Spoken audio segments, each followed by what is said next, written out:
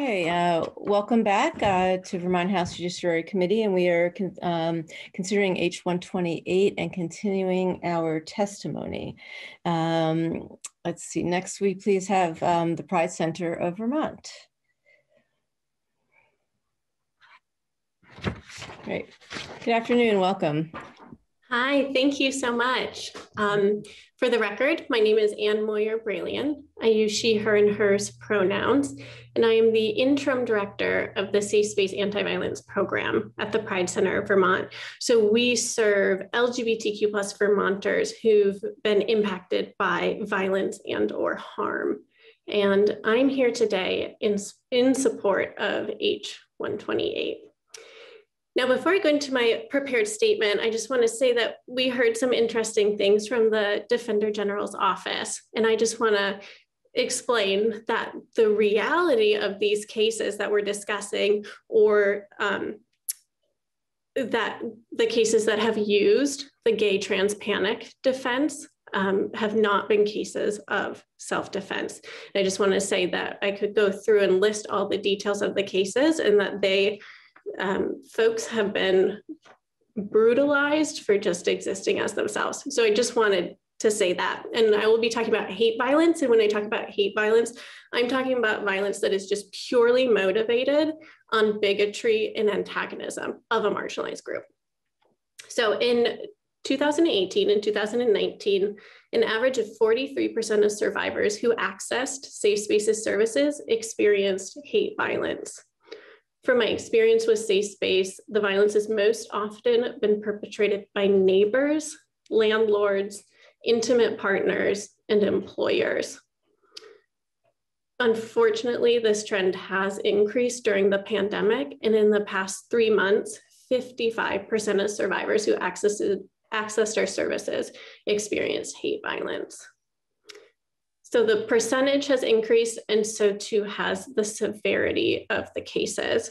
Based on my time taking the calls and supporting other advocates on our hotline, the level of aggression and fear in these incidents have significantly increased. We don't yet know the full impact of the pandemic, but what we are seeing is that people are in more constant proximity to the people who are causing them harm, and also have fewer options and alternatives available to the people experiencing harm. This, on top of everyday stressors that are put on by the global pandemic, is causing us to see that tensions are escalating quicker and higher than has been the case in the past several years. And we're also seeing this escalation nationally as well. Trans people, specifically trans women of color, have increasingly been fatally victimized over the years. And I know Representative Small said this earlier, but that 2020 is being considered the deadliest year for trans and gender nonconforming people in the United States. It is an epidemic that disproportionately affects Black trans women who, according to Human Rights Commission research, comprise 66% of LGBTQ plus victims of fatal violence in the US. So anti-LGBTQ plus violence is increasing nationally and in Vermont. And it goes without saying that this is a concerning trend. While the LGBTQ plus panic defense has not been used in Vermont, our state is not immune to fatal violence. Just a couple of years ago in 2016, Amos Beatty, a trans man, was violently beaten to death in Burlington. Fatal violence has, and unfortunately may, happen again in Vermont. And too often, marginalized communities need to experience incredible trauma and violence to receive rights and protections. By passing this bill, especially now in a time where reports of violence towards LGBTQ plus people are at an all-time high, it would signal to the community that Vermont recognizes the increased threat and safety to the lives of LGBTQ plus Vermonters, and that violence and hate are not tolerated, nor are they excused in our state. Thank you. Thank you very much. I appreciate your testimony, and you're welcome to submit it for our record as well. If that'd be great to have that on our site. Questions?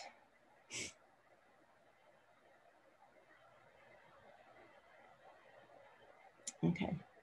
All right. Well, thank you very much. And so we'll continue with the network. Good afternoon. Hi all, thank you for the invitation to testify today. For the record, my name is Jessica Barquist and I am the Policy and Organizing Director for the Vermont Network. And the Vermont Network wholeheartedly supports H.128. We are proud to stand here with our member organization, the Pride Center of Vermont, in support of this bill. And this is really a bill that is responding to gender-based violence. Domestic and sexual violence is often rooted in gender bias. And gender-based violence disproportionately impacts gender-oppressed people, such as women and members of the LGBTQ+ community. This bill specifically addresses gender-based violence as it relates to LGBTQ+ individuals. So this statutory change has been requested by the trans community here in Vermont as a measure that would make them more welcome and safe in our state. So this is really an opportunity for Vermont to live into its values and stand up for our LGBTQ+ friends, family, and neighbors. We do think there are two places where this bill could be strengthened by just clarifying some of the language. And the first place I will point out is in section 1 of the bill on page 2, little a, line 5. And the language there is potential disclosure of the crime victim's actual or perceived sexual orientation or gender identity. And this is just a bit unclear to me. So the committee may want to consider some more language here to clarify the intent of who is doing the disclosure and to whom. And then just the other place that I will mention where I think some clarification is needed was also raised by Rep. Gosselin as being a little bit confusing is on line 11, which is little b. And in listening to the walkthrough of the bill, I believe that the intent of this language is that, you know, a defendant can't use a nonviolent sexual advance as a justification for assault, regardless of that defendant's perception of the victim's gender or sexual orientation. And I am not a language drafter, but I wonder if there might be another way to say this that just makes it a little bit more clear for folks. Something like a nonviolent romantic or sexual advance by a crime victim towards a defendant who has the perception or belief, even if inaccurate, of the gender identity, or sexual orientation of a crime victim shall not be used to mitigate the severity of an offense by the defendant toward the crime victim. And those are really our only 2 points on this bill. We're really happy to be here to support this, and thank you for the opportunity to testify. Great, thank you very much. Thank you. Questions?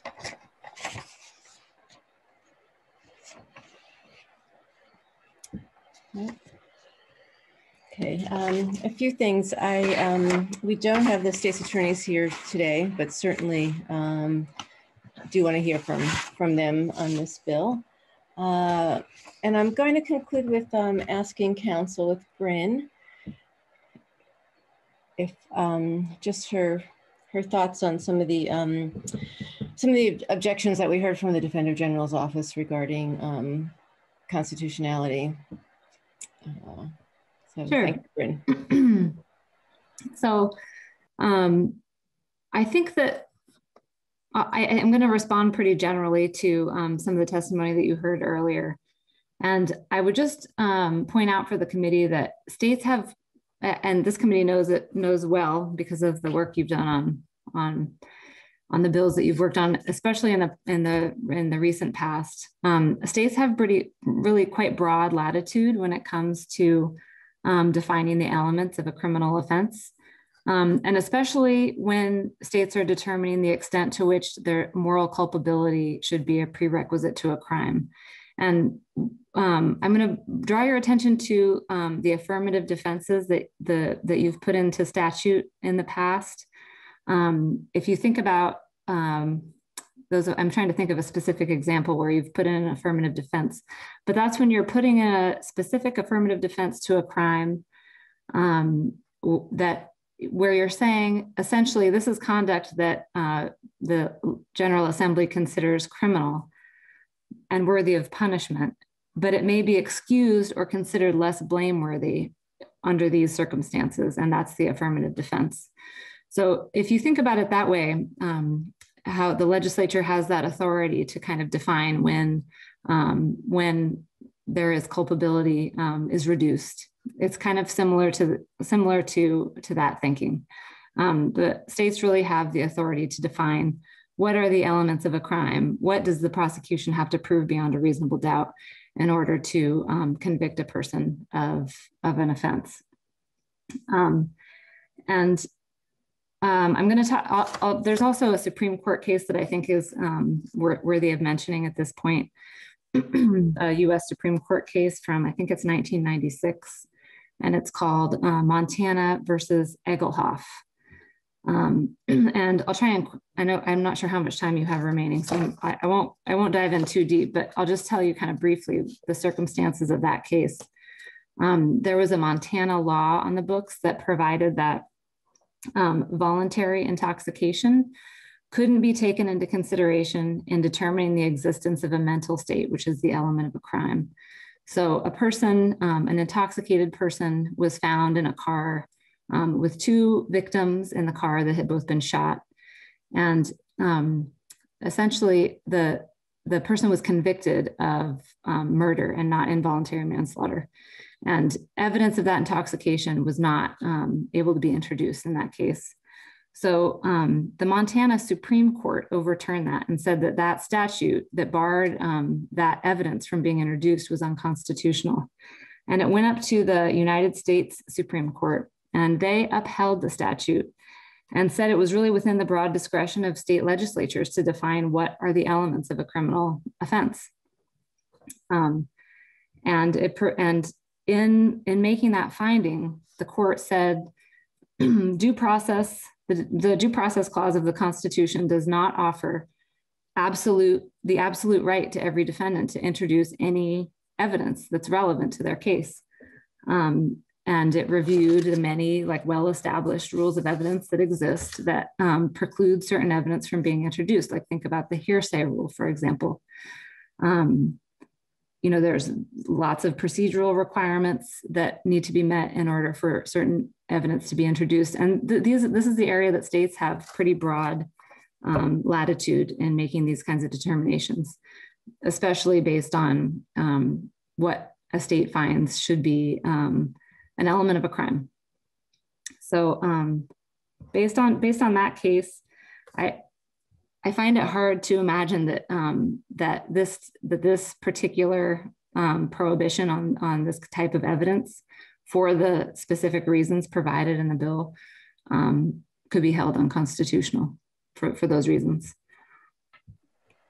Thank you. That's really helpful. And if you could send the case to be posted, or if you could post it, whatever, that'd be great. Sure, I'll send it to Evan. Yeah. Okay. Thank you. Questions for Bryn? Kate.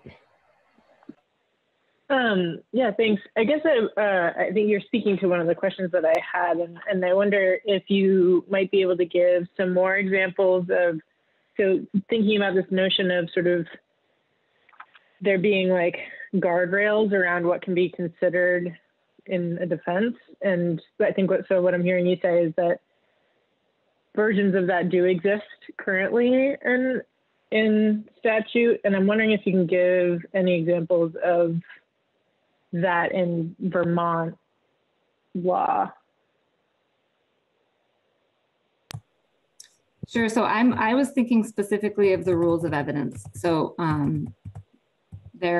and you'll forgive me for not remembering the numbers of the rules of evidence. But I will forgive you for that. But we have a hearsay rule that prohibits the introduction of testimony that is essentially insufficiently reliable. And then evidence is, and again, I can't remember the number here, but I know it's the federal rule of evidence is 403, that provides that evidence can be excluded if its probative value is substantially outweighed by unfair prejudice or confusion of the issues or misleading the jury. So those are just two examples of evidence that can be excluded either because it's substantially unfair or because some procedural hurdle was not met, which makes it unfair.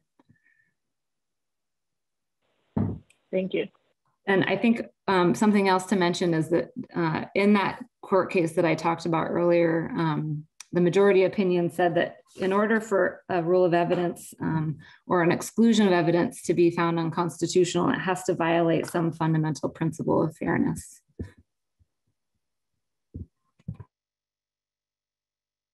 Thank you. Bob. Yes, hi, Bryn. I understand the content and the purpose of the bill, and clearly I support that. However, when you refer to the elements of a crime versus looking at what's written in this bill here, are we really talking about the elements of a crime or a potential lack of defense for the so-called defendant here? Are the elements of the crime actually listed in this bill? No, we're kind of looking at it from the other angle. And this is when I was talking about the diminished capacity. That's when we get into the elements of the crime.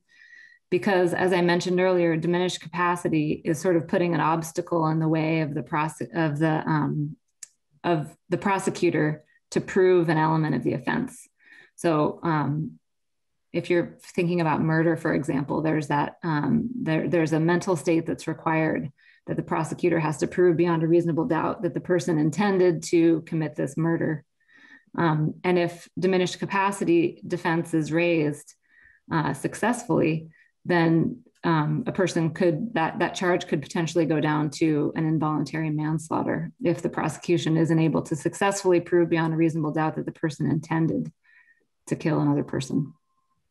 Okay. So that's where the elements of criminal offenses come in. What's allowed into a jury is the evidence. And so this is kind of looking at the opposite side, not what the prosecution has to prove, but how the defendant can introduce evidence that may stand in the way of the prosecutor being able to prove all the elements beyond a reasonable doubt. Thank you.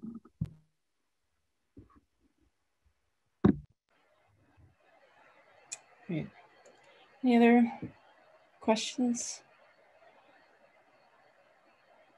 Okay, great. Well, thank you, everybody. And I would like to get back to this, and if we can next week, and hear from the prosecutors, and then from Boer at the Human Rights Commission if she is available. So, all right, we are adjourning early.